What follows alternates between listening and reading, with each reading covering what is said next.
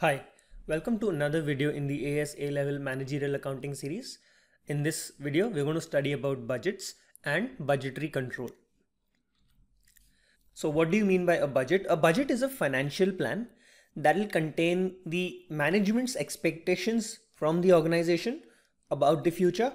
So management may have certain expectations from the sales department that so much sales volume has to be achieved, so that they will prepare a budget and give it to the sales department. Same way, they can have an expectation from the production department that certain output has to be produced, and accordingly resources the production department will have to organize. So that will be shown in the production budget. In the same way, there may be many other budgets being prepared by the higher management that will contain their expectations from the organization. What do they want to achieve in future? Where do they want to take the organization in future? And that is the meaning of a budget. Then what do you mean by budgetary control? So using this budget, or by the use of budgets, what the management or the higher management does is they will inform the entire organization about their future plans. It will help the departmental managers to organize resources. Then after the actual performance, these budgets can be used to compare with the actual performance to see whether the expectations of the management have been met or the departments have not been able to achieve the goals as per the management's expectation as stated in the budgets. So all of this, when brought together, the entire process is called budgetary control. So budgetary control will involve preparation of budgets, sending the budgets across the organization to the respective departments, then making sure that the managers of the departments have sufficient resources to act according to the budgets, and finally comparing the actual versus budgetary performance or actual versus planned performance to ensure or to see the managers have been able to achieve the performance or no, and if not, then what is the reason behind it, so that in future the performance can be improved, or in future the budgets or the targets can be met. So some of the types of budgets that an organization can prepare will be sales budget, production budget, purchase budget, trade receivables and trade payable budget, cash budget, and the master budget. We will see each of these budgets in detail, the meaning and the format. So what are the advantages and disadvantages, or pros and cons, of preparing budgets? The advantage for any business is that it helps in planning business activities for the future. If a business does not plan for the future, then there will be no certainty as to where the organization is going. Each department will be working in their own manner. There'll not be a clear direction to the departments, and hence the organization cannot move in a single direction.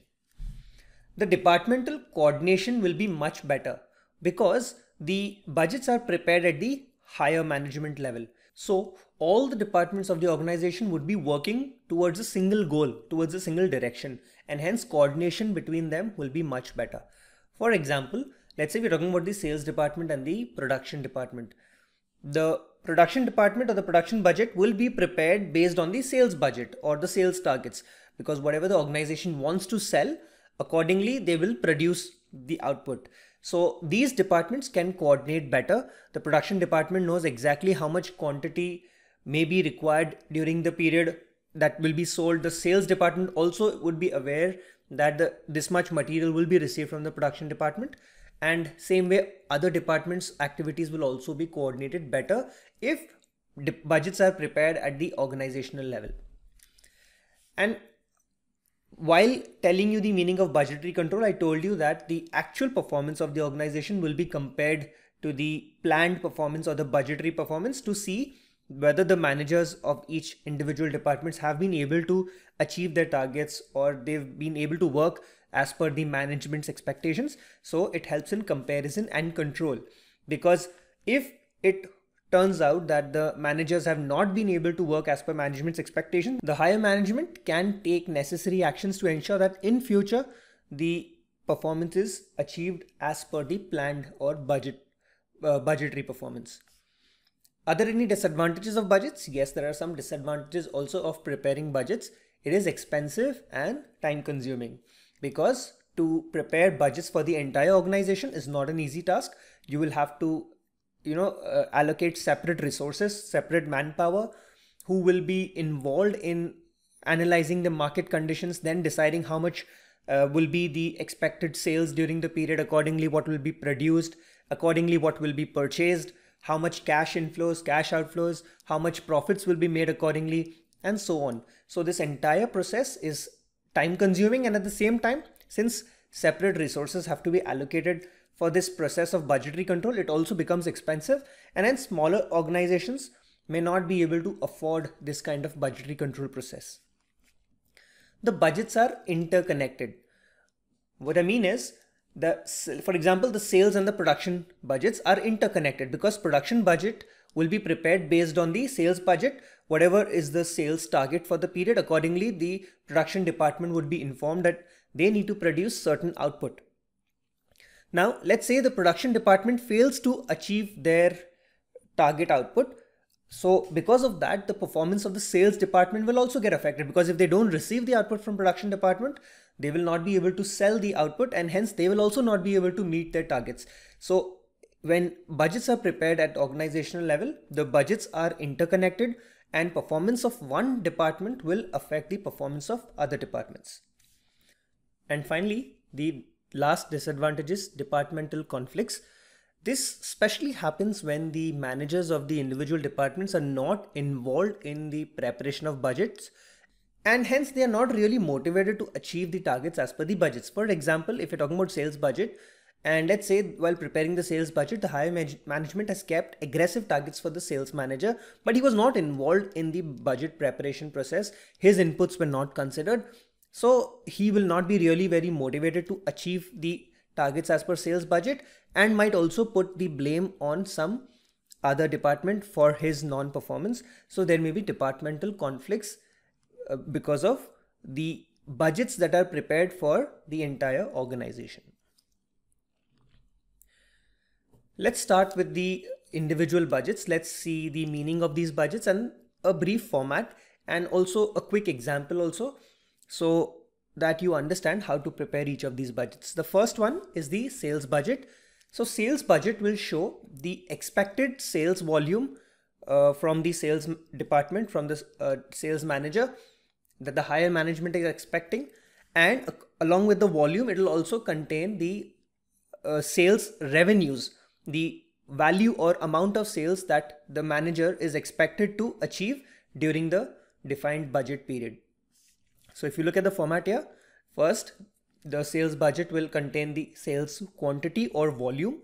Then we have the selling price. Sometimes selling price may or may not be stated separately in a separate row, especially if the selling price is constant for all the months or quarters. And then we have the sales revenue or the gross revenue, that will be sales volume, sales quantity multiplied by the selling price. If trade discounts are usually given in an organization, they will have a separate row item called trade discount. They'll deduct the trade discount from the gross revenues to arrive at the net revenues. So this is the format of a sales budget. Here the important part is the volume of sales and the sales revenues, because the sales manager is expected to achieve this target for the respective month or quarter. So if you see here, the sales budget is prepared for 3 different months. You could prepare it for, let's say, only 1 month at a time, that's also fine, or you could prepare it for different quarters, that's also possible. So the budget period depends on the organization, and I mean how they are preparing the budget, it depends on them. So let's look at an example here. A manufacturer produces a product and the following budgeted information is available for the first 3 months of 2022. The selling price is fixed at $60. In Jan 2022, sales are expected to be 24,000 units. That's the volume. In Jan, it is anticipated that there will be 5% increase in sales volume every month up to April. So in Feb, plus 5%, in March, another plus 5%, in April, another plus 5%. Prepare the sales budget for the period Jan to March 2022. This is very important in any budget question. You have to see what are they asking you to do, what is the period that they want you to consider the budget for, and also whether they want you to do it one single budget for the entire period, or has it to be on monthly basis. So here they're saying showing the volume of sales and sales revenue for each month. So we'll have to prepare it for each month. So let's start with the sales budget. First row is sales quantity in units. For Jan 2022, it is given as 24,000. And then they say that every month it's going to increase by 5%. So for Feb, the sales volume is going to be 24,000 plus 5% of 24,000, which is 1,200. So 25,200. So I'm going to put 25,200 units in Feb column. And then March will be another 5%, 25,200 plus 5% of 25,200. So 26,460. Selling price is going to be fixed at $60 per unit. They've mentioned it here. Selling price will be fixed at $60. So just write it down, $60. Then net revenues, since there is no trade discount here, no information about discount. So instead of gross revenue, trade discount, and then net revenues, we can directly write the net revenues, which will be equal to the quantity multiplied by the selling price. So 24,000 multiplied by $60 per unit. So $1,440,000. And same way, 25,200 into $60, $1,512,000. And for March, it is going to be $1,587,600. So that completes the sales budget. Important aspect of any sales budget is the volume of sales and the revenues. These two have to be there in any sales budget. Then we have the production budget that will contain the expected output to be produced by the production department.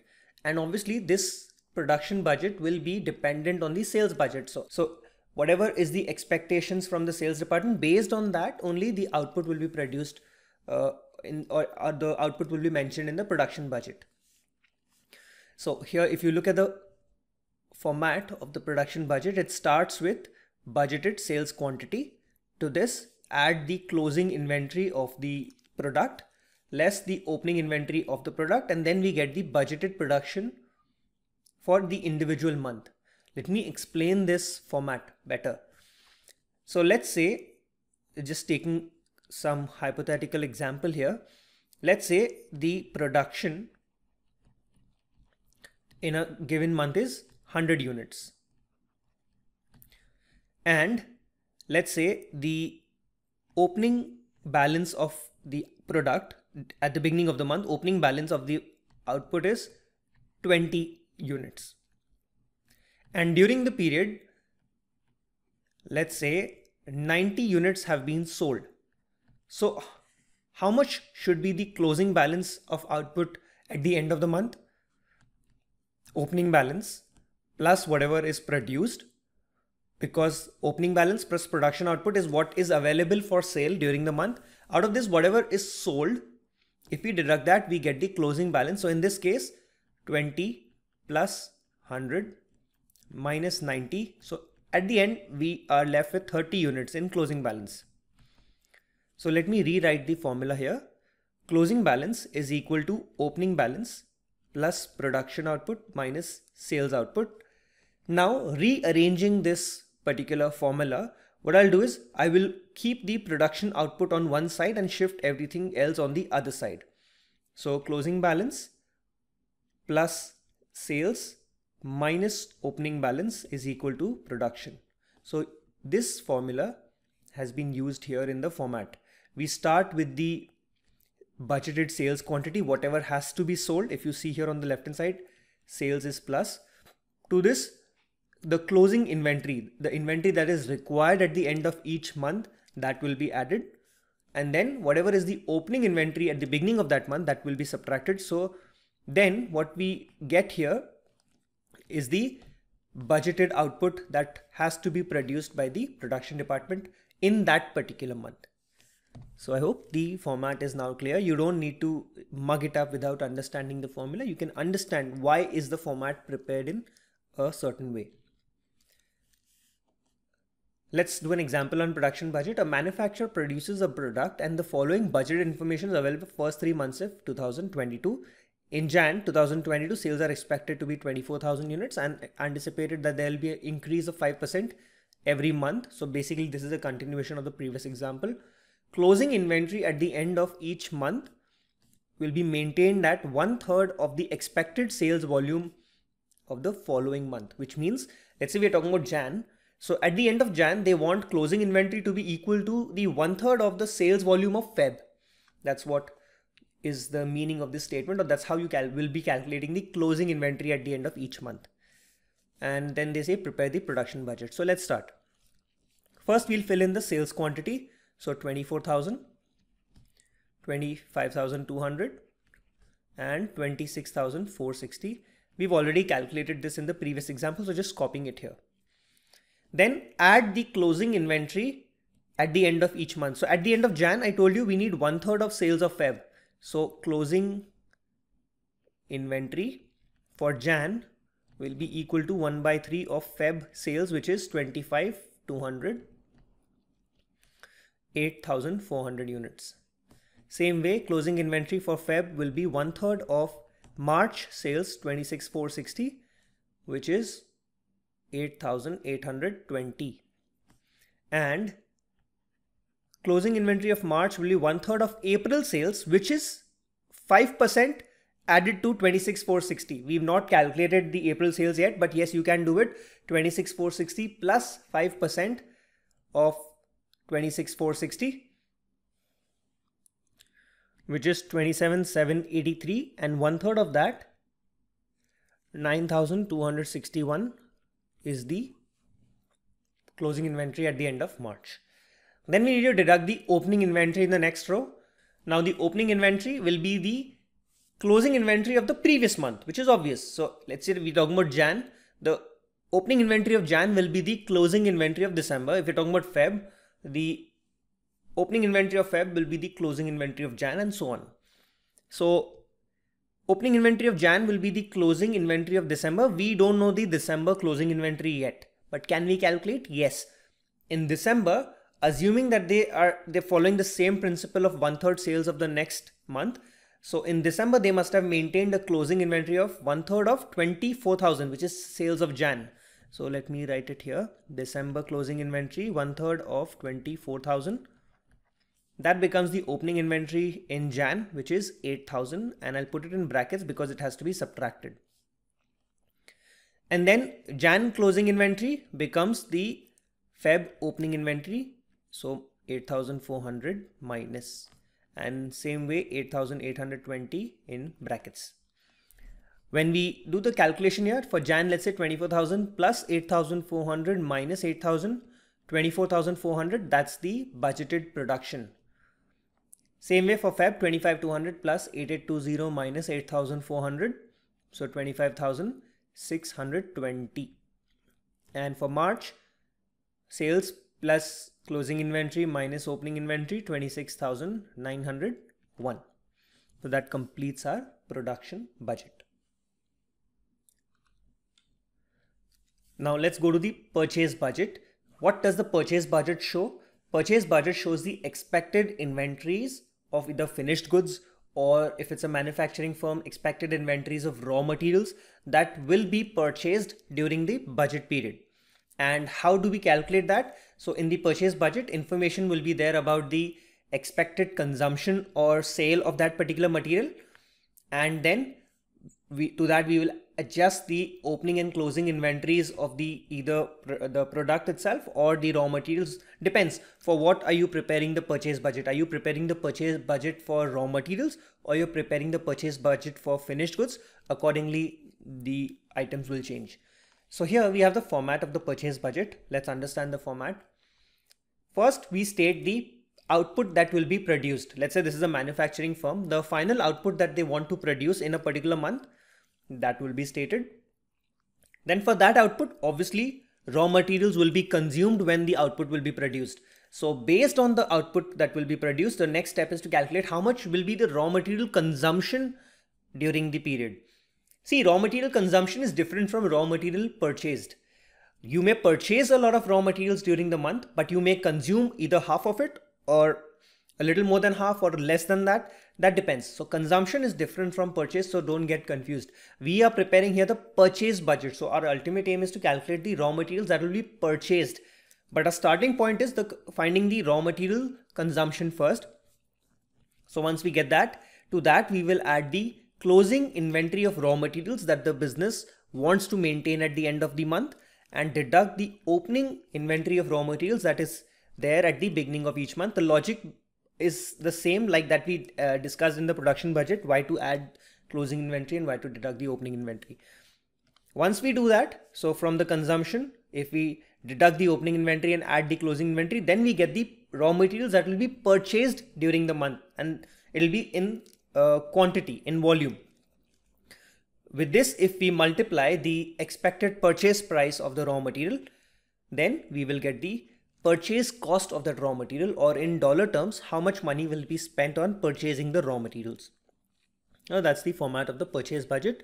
Let's have a look at an example here. A manufacturer produces a product. The following budget information is given for 2022 first 3 months. Budgeted production is given for Jan to April. So for each month, Jan, Feb, March and April, budgeted output that will be produced of the finished goods, that is given. And then they tell you each unit of output of the finished goods will require 10 kilos of raw material. So for 1 unit, you need 10 kilos consumption of raw materials. Okay. The closing inventory of the raw material is expected to be 20% of the production requirement of the following month. So whatever raw material consumption is going to happen in the next month, 20% of that we want to make sure that we have it at the end of the current month in closing inventory. And inventory of raw materials at 31st December 2021 is expected to be 48,000 kilos fine.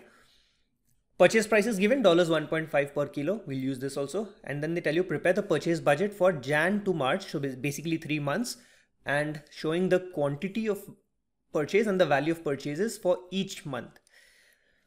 Before going ahead, what we'll do here is we'll try to calculate the raw material that will be consumed every month. So let me show you the format first. So here we have the budgeted production first, and for that budgeted production we have the raw material consumption every month. So let's calculate this raw material consumption and then we'll come back to this format. So calculating the consumption. First we'll calculate for Jan. So output that will be produced in Jan is 24,900 units, and for each unit we need 10 kilos of raw materials. So the consumption of raw material will be 249,000 kilos. Feb will be 25,620 units that will be produced. Each unit will need 10 kilos of raw material. So 256,200 kilos of raw material. It's simple, I believe, just multiplying the output by 10. So for Feb and March, for March and April, I'm going to write it directly here. 26,910 kilos. And for April, it is going to be 277,830 kilos. Why have I calculated for April? That I'll tell you in a bit. Though we don't need to use this particular consumption of April in the format, but we will need it later for a certain calculation that I'll tell you. So let's go to our format here. First, we will mention the budgeted quantity here, 24,900. And for that, 249,000 kilos of raw material consumed. Then output produced in Feb will be 25,620, and for this raw materials 256,200, then 26,901, and for this 269,010 kilos of raw material. Now we need to add the closing inventory of raw materials at the end of each month. And if you read the question, it says 20% of the next month's consumption will be kept in inventory. So in Jan, what will be the closing inventory? It will be 20% of Feb consumption. So let me take the Feb consumption and multiply it by 20%. So I get 51,240 kilos. So basically this is going to be the closing inventory of Jan. So let me come back here and say 51,240 kilos. Same way now I'm going to do for the next 2 months also. For Feb, the closing inventory will be 20% of March consumption. So I'm going to take March consumption, multiply it by 20%. I'm going to get 53,802 kilos. And the March inventory will be 20% of April consumption. And now I hope you understand why did we calculate the consumption in the month of April to arrive at the closing inventory of March.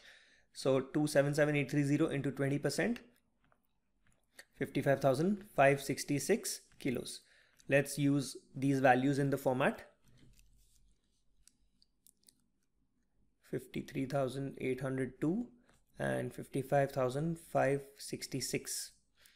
Then we need to deduct the opening inventory of the raw materials. In the question, the opening inventory of Jan is given. Basically, they've given the closing inventory of December 2021, 48,000 kilos here. And obviously that becomes the opening inventory of Jan. So I'm going to deduct 48,000 here.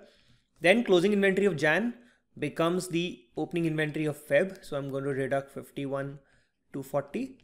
And same way for March, I'm going to deduct 53,802. Now let's calculate how much raw materials will be purchased in kilos. So 249,000 plus 51,240 minus 48,000. So 252,240. And for Feb, it will be 258,762. And for March, it's going to be 270,774. Basically, the raw material consumption plus the closing stock minus the opening stock. And that's how you get the purchase of raw materials. Then we need to write the unit cost of raw materials. How much dollars per kilo, not per unit, per kilo, because here raw materials are in kilos. So if you see the question here, it's $1.5 per kilo. So let's put here $1.5 in each column. And then when we multiply the quantity of raw materials with the price per kilo, we'll get the purchase cost of raw materials in dollar terms. So for Jan, it comes to $378,360. Then for Feb, it comes to $388,143. And for March, it comes to $406,161. And that completes our purchase budget. Then we have the trade receivable budget that shows the transactions that are expected with the debtors of the business for a certain period. So it will show the expected credit sales, sales returns, collection of dues from customers, the discounts that will be allowed, and opening and closing balances of debtors for that period.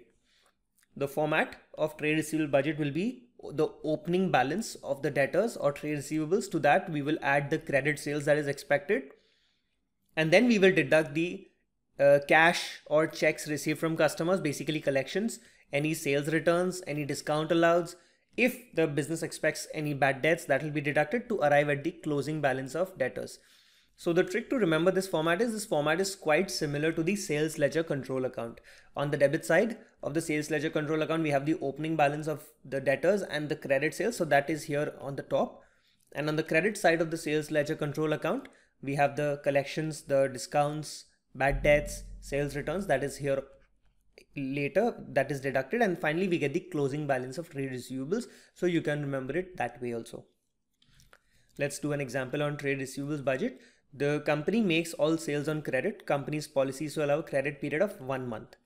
The sales for the month April, May and June are given, actual sales, and budgeted sales for next 2 months, in fact, July and August are given here. Analysis of the collection of debts from the past shows that for sales in April and May that they've analyzed, the collection pattern shows that 50% are collected in the first month after sale. Basically, let's say you sell in April, for example, 50% is collected in May, 30% are collected in the second month after sales, so 30% will be collected in June, and remaining 20% will be collected in third month after sales, so 20% will be collected in July. So that's the meaning of this pattern. The same pattern is expected to apply to June and July sales also. Okay. On an average, 5% of monthly sales is returned by the debtors in the same month. Whatever is the sales for the period, 5% of that is returned back. Prepare the trade receivables budget for July. We have to just prepare it for one single month. So let's do it. So we have the format here of the trade receivables budget here. opening balance, credit sales, and then some deductions to arrive at the closing balance. The opening balance of trade receivables as on July is not given directly. We will have to calculate it. How will we calculate the opening balance in July? So you have to see out of whatever sales have happened before July, which is in April, May, and June, out of these sales, how much has been collected and how much has not been collected. So whatever is not collected will be the opening balance of July. Very simple. So for April, we've already discussed the pattern. 50% is collected in May. For that, I'm talking about April sales. 50% is collected in May. 30% is collected in June. So how much remains on July 1st? Let's say opening balance on 1st July.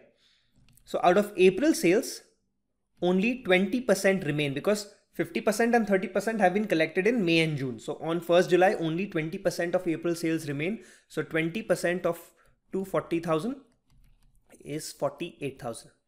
Now from May sales, 50% would be collected in June because that's the pattern. So remaining 50% will be the balance on 1st July. So what I'll do is I'll say 50% of May sales, which is 250,000. So 125,000. And June sales, 50% would be collected in July. So obviously on 1st July, entire of June sales is there in opening balance. Nothing is collected. So for June, I'm going to say entire 300,000. Now, what will be the total opening balance on 1st July? 300,000 plus. So 300,000 plus 125,000 plus 48,000, 473,000. So let's go here and say opening balance will be 473,000. Then credit sales is directly given. Expected budget sales for the month is 280,000. So we are going to go to our credit sales and say 280,000. So the total of opening plus credit sales is 753,000. Then we will have to deduct the cash and checks received collection from debtors. Now, what is the collection pattern? Same, 50% in the month after sale and then 30% and 20%. So we have to see how much will be collected in July. So let's do that. Collection in July. So can we say 20% of April sales will be collected in July? So 20% of 240,000 because 50% was done in May, 30% was done in June and 20% will be done in July. So 48,000 will be collected in July from April sales. Then from May sales, 50% was collected in June and 30% will be collected in July. So 30% of 250,000, which is $75,000. Now coming to collections of the June month, 50% of the collections are done in the first month after sale. So June sales, 50% will be collected in July. So 50% of June sales, 300,000, but it is subject to 2% cash discount. So we will have to deduct 2% or multiply it by 98% to arrive at the collection. So $147,000. Now if you add up the total collection, it works out to $270,000. So we are going to go here and say checks cash collected $270,000. Then we have sales returns. So if you go back to the question, it says on an average 5% of monthly sales was returned in the same month. So 5% of July sales, 280,000 into 5%, 14,000. Discounts allowed. We allowed 2% discount on June collection. June collection was 300,000, 50% collected 150,000, 2% of that 3,000. So let me write it here, 2% of 50% of 300,000. So that will be the discount. So we go back here and say 3,000. Bad debts, no information is given. We are assuming that it's going to be 0. So if we take the 753,000, deduct the next three amounts, we will get 480,000 as the closing balance of trade receivables, and this completes our trade receivable budget. And then finally we have the trade payable budget. Trade payable budget shows the expected credit purchases for the period that the business is going to buy from the creditors, the expected purchase returns, payment of dues to creditors, any discounts received, and the closing and opening balances for whatever month or quarter you're preparing the budget. The format is very similar to the trade receivables budget. Opening balance and credit purchases, add that and then deduct the payment of dues, discounts, purchase returns to arrive at the closing balance. Let's look at an example here. Continuing the previous example, the company purchased goods 1 month before sale.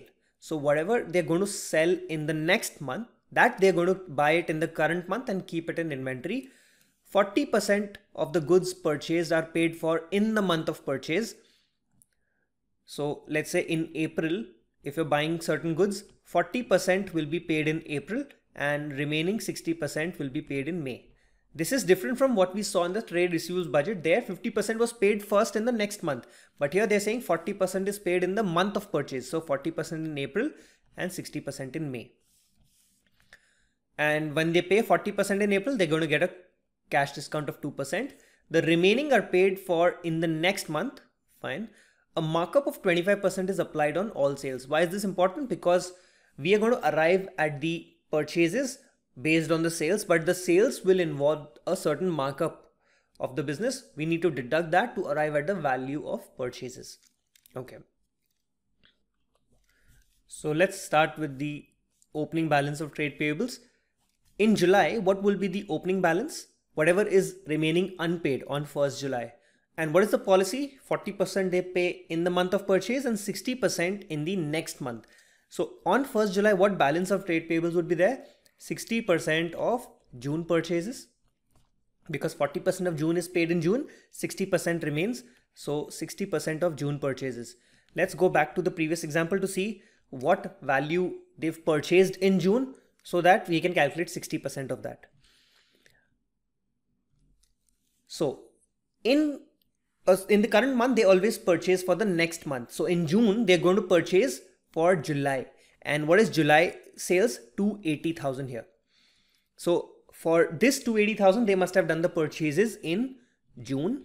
So let's come back here. 60% of June purchases, which is equal to 60% of $280,000. But this involves the profit of the business also. This involves the markup also. We need to reduce the markup. How can we do that? By reducing the markup percentage. We'll multiply it by 125% or divide by 125 and multiply by 100. So we get 134,400.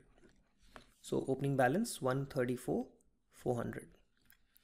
Then in July, we need to find the credit purchases.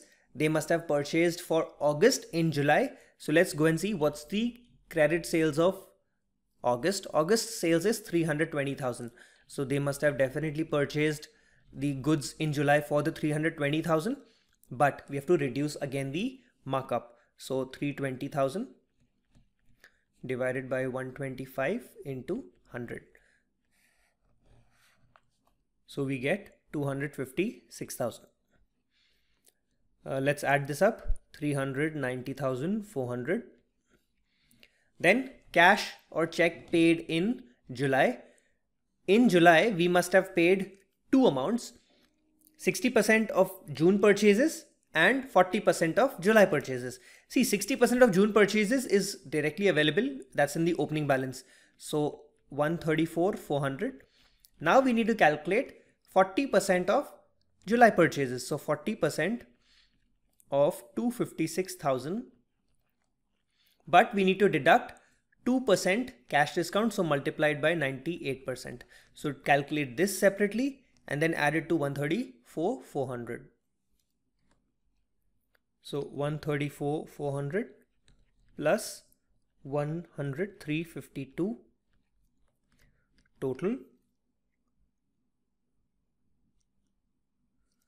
234,752.